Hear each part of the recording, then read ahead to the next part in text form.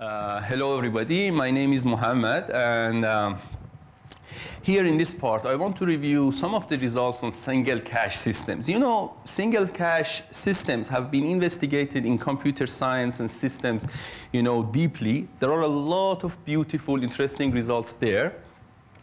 So, for example, you can see book chapters or part of the courses on this part. Here, we just want to review some of the most important results very briefly. We cannot actually cover all of them. So, what is the system? In this, problem, we have a server.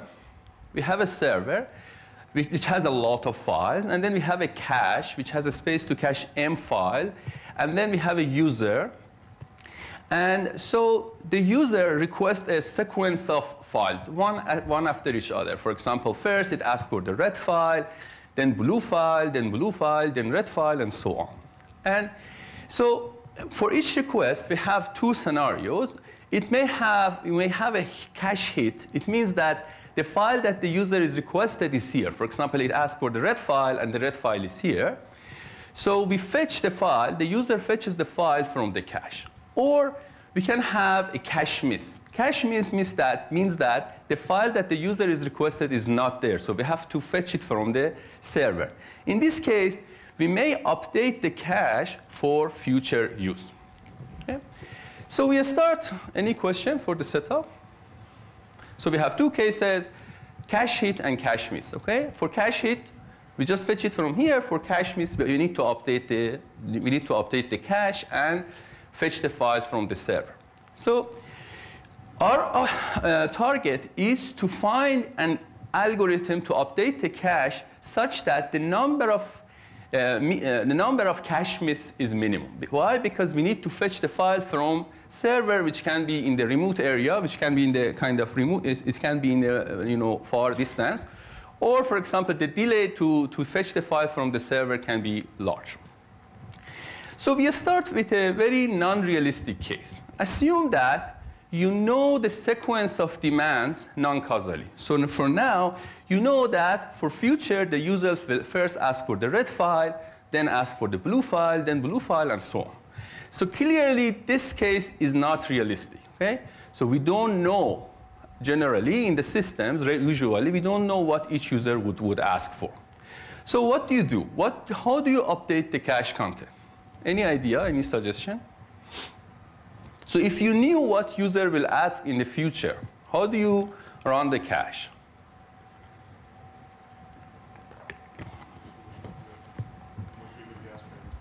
Okay. What else? Actually, the optimum algorithm is called L.I.D algorithm, which has been proposed in 1966. It says, whenever you have a cache miss, then evict the file which is requested farthest in the future, okay, and replace it with the new file. So let me explain how.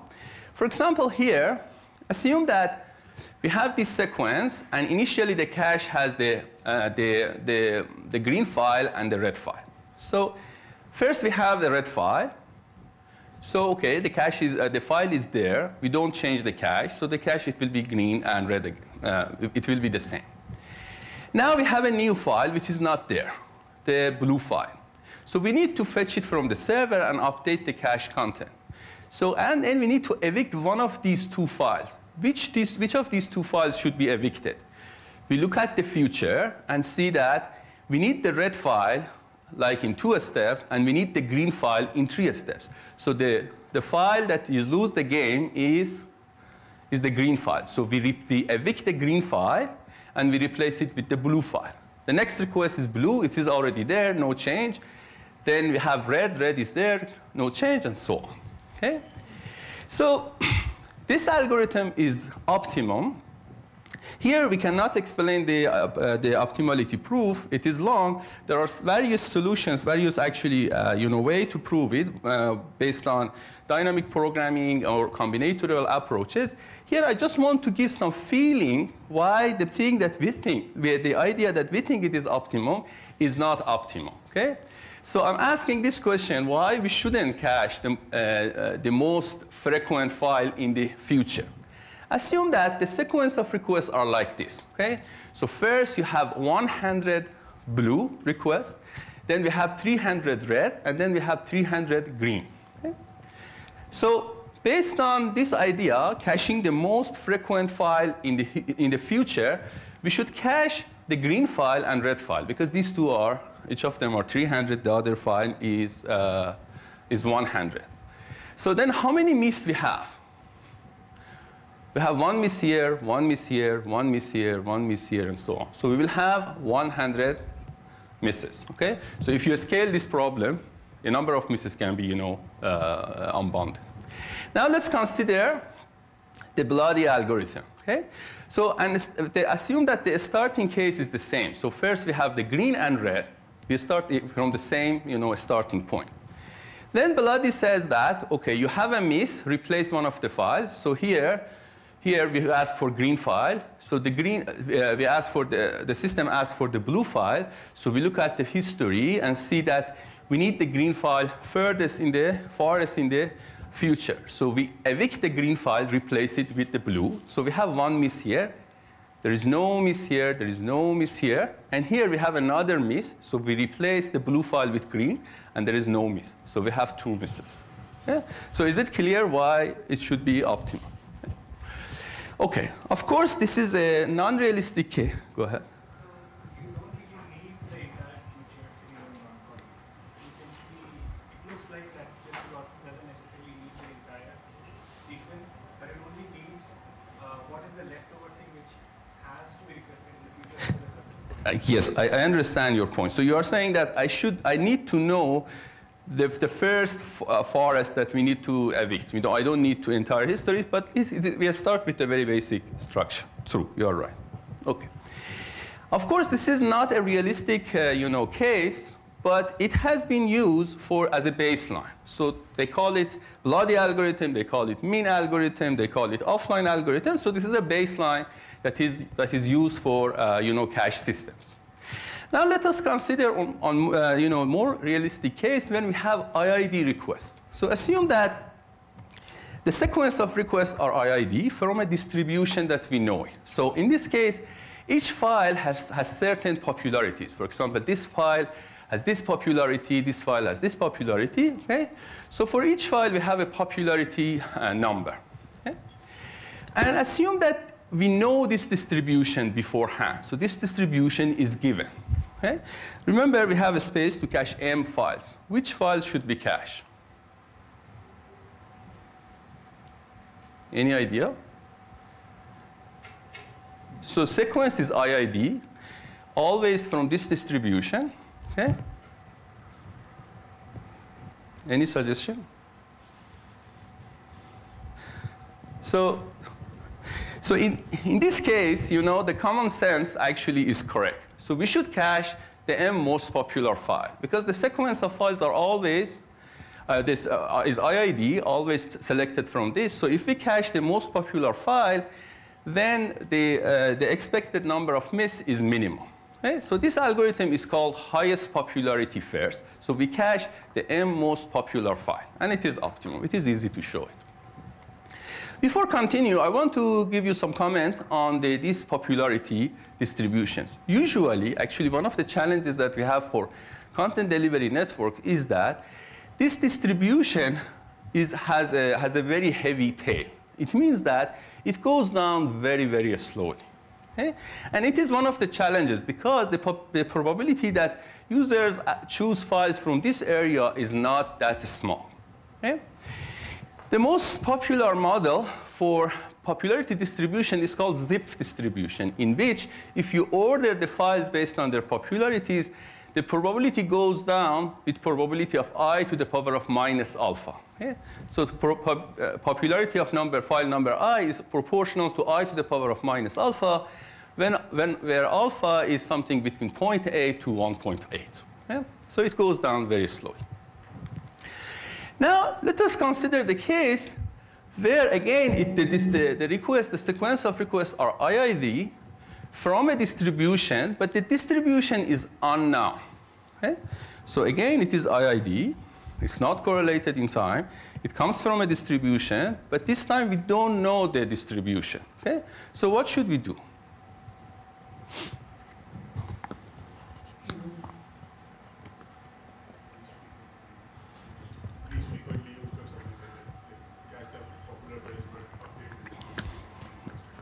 Exactly. So the idea here is that we should be able to estimate this distribution from the history. So what we do, there is an algorithm called least frequently used, which is based on estimating the popularity distribution from the history of the request. So what we do, we track the number of times that each file has been requested. Okay? And each time that we have a cache miss, we evict the file which has been less popular in the history, and it is already in the cache. Okay? So you can guess this is optimal or asymptotically optimal. But in general system, in real world, the request files are correlated in time. They are not IID. Okay?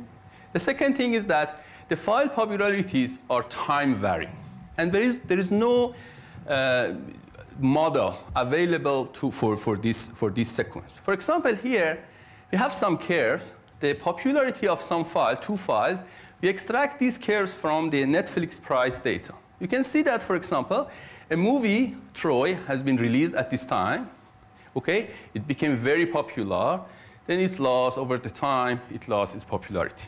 Again, meanwhile, there is not another movie has been released. Very popular at the beginning, then it goes down. Okay? So what should we do in this case? Okay? If we don't have any model for the system, if it is not IID, what should we do? Any idea? Any suggestion? How about looking at the recent history? Instead of looking at the entire history, just consider a window of L recent requests, okay? And then apply, for example, LFU on these L recent requests. Okay? So the problem would be, how should we choose L? Should it be fixed or adaptively change? If we want to change it, how should we change it? Okay? It's very difficult. Alternatively, there is a simple but very powerful algorithm for this case, which is called least recently used. Okay? So in current caching system, either this algorithm is used or some modification of this is currently used in practical systems. Let me explain how it works. Okay, for this algorithm, we don't need any assumption. Basically, it is individual sequence approach. We don't need any probabilistic assumption for the sequence. Okay? The way that we do it is like this. Each time that we have a cache miss, we evict the file which has been least recently used. Okay? So we look at the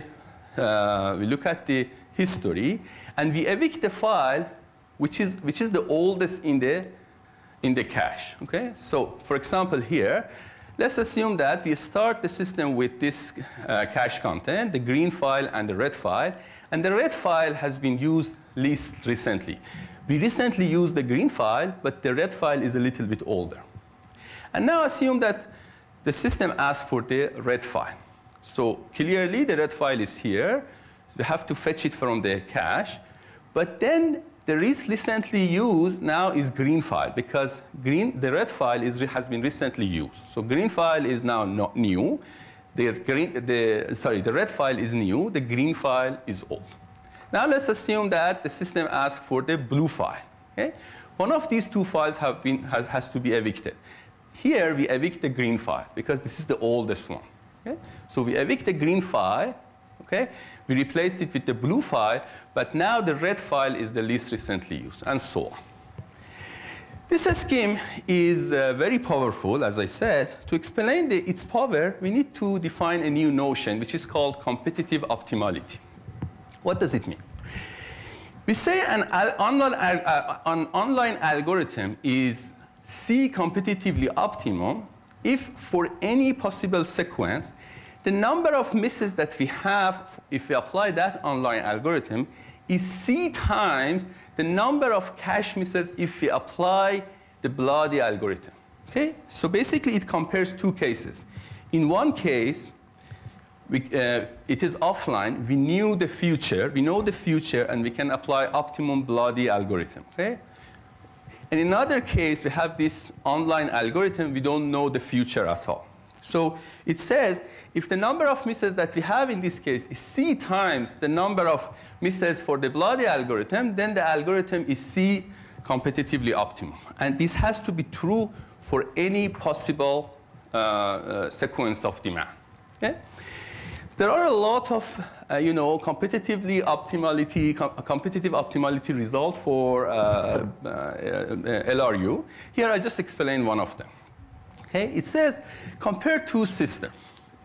The first system, we have the cache size is M, and we don't know the future, so we have to apply, and we apply LRU. The other system, the cache size is M over 2. The cache size is half, but we know the future. Okay? So we can apply L.I.D algorithm. It says the number of misses that we have here is at most twice of this one. Okay?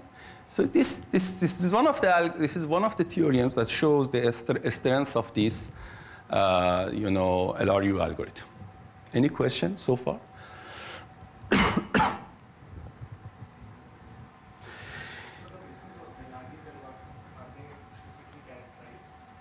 The load. No, because it depends on the sequence. And the amount of memory that you have. Yes. So it's a sequence-based algorithm. So for each sequence, but the claim is very strong. It says for each possible sequence, if you know the future, the algorithm is optimal. It's a very, very strong, result.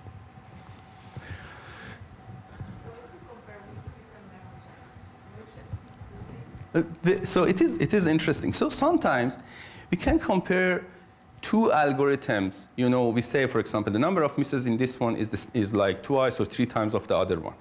Sometimes it is better to play with two parameters in the system to say that, for example, the curve that we have, if you consider 2-dimensional, they are within like factor of 2 of each other. Okay? For this one, if you apply for LRU, I think if you don't do that, then it is not constant. We can show that LRU is M competitive compared to the L.I.D algorithm. Okay? But if we consider two parameters, if we play with cache as well, then in 2-dimensional, you are within factor of 2. Memory and number of misses. Okay. Now, here I just want to review another case as well. Let's assume that now our target is to minimize the peak rate here. Okay? So far, we wanted to minimize average or number of misses for each sequence. Now we want to minimize the peak rate here. Assume that the server has n files, the cache size is M, and our target is to minimize the peak rate in this link. Then what should we cache? So this time, we should be ready for any possible request. Okay? In this case, we can take M over n fraction of each file. Okay? So together, it is like M file. Okay? And cache it here. Okay? Now you can see that for any possible demand, for example, let's say we ask for blue file, then this part of the blue file is already here. We need to deliver the rest of it. Okay? So therefore, we need to deliver this part. Therefore, per request, the peak rate would be 1 minus M over N. I just said that because we want to use this idea later for the information-theoretic part. So I think that's it for the single cache. In the next part, we will consider cache networks, and we will see that some of the intuitions that we have for single cache, and we use it right now in the current system for cache network, actually, it doesn't work. It is strongly suboptimal. Okay? So we have like 10 minutes, 15 minutes, and then we start the part 3.